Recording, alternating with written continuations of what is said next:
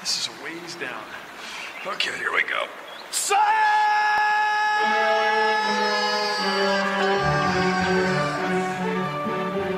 Oh, man.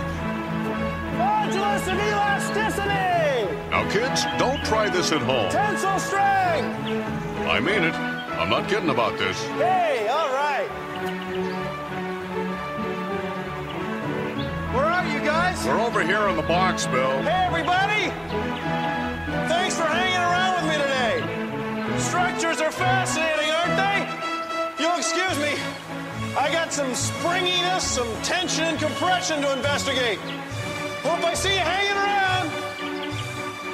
Produced in association with the National Science Foundation.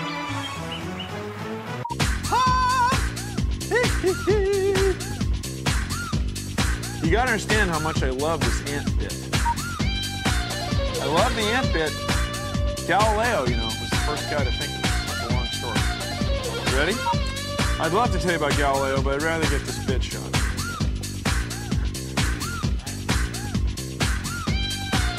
Insects and spiders are usually small. Why don't we see big ones, as big as people, cars, or houses? Well, take a look at this. It's our fine, upstanding model ant of science. See, thin ant legs are ideally suited structures for supporting an ant's lightweight body. What if we made them bigger? Well, as they get bigger, they get heavier.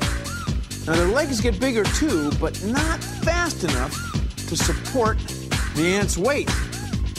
That's why we never see giant horror movie-sized ants. They can't exist.